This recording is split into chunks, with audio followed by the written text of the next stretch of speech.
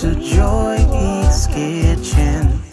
Welcome, welcome, welcome to Joy's Kitchen.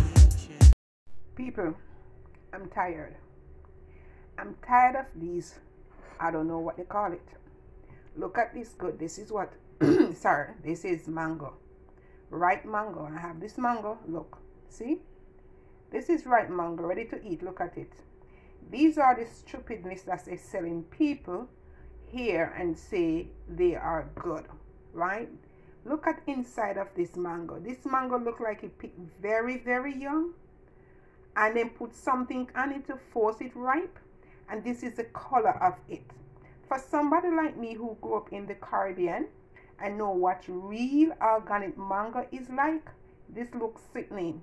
This sick. If I eat this, I'm gonna get sick. Look at this. Oh my God. And they are so expensive. I'm telling you, they are so expensive. This is sin. Look at this mango, guys. They're selling it to say it is ripe mango. Look at it. Only God can help us.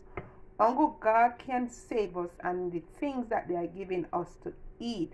This is, I don't know what it is. For somebody like me who come from the Caribbean and know organic, real, ripe mango, look at it.